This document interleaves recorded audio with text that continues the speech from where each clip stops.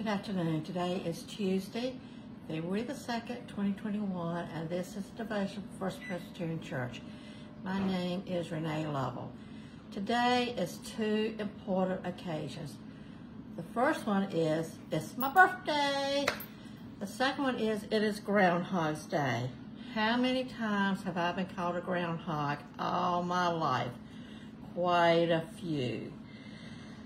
Where do you go to look to find out what the weather for the day is going to be? Do you watch the Weather Channel? Do you check a weather app on your phone? Or do you chase down a tiny little brown furry animal to see what he has to say?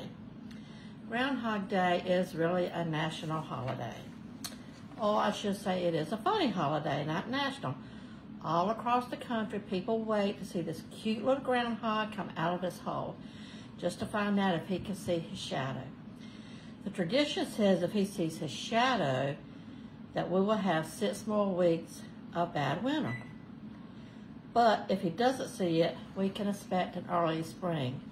Now, out here in Arizona, he's pretty much likely not going to see his shadow, so we're going to have good weather all the time, right?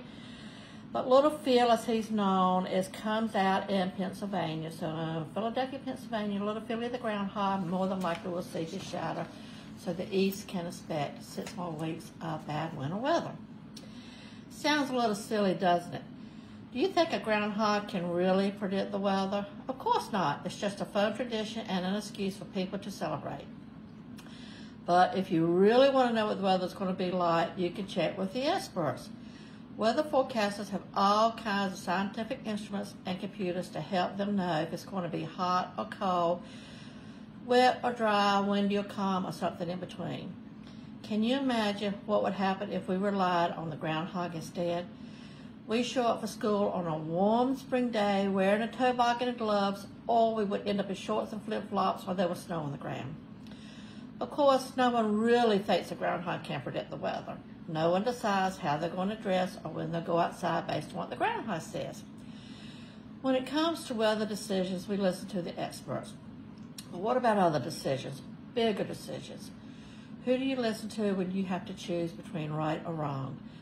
Sometimes we listen to our friends, even when they're making a bad choice. Other times we listen to our own self, even when we know it's going to get us into trouble. We even listen to people on TV shows and movies and try to do things we see them do. All that is about as silly as relying on the groundhog to tell us the weather. The Bible says there's only one expert to go to when we need to make a wise choice: God. In Jesus 1:5 it says, if any of you need wisdom, you should ask God for it, and he will give it to you. God is the ultimate expert on life. He knows everything, and he can help you figure out any problem you may face.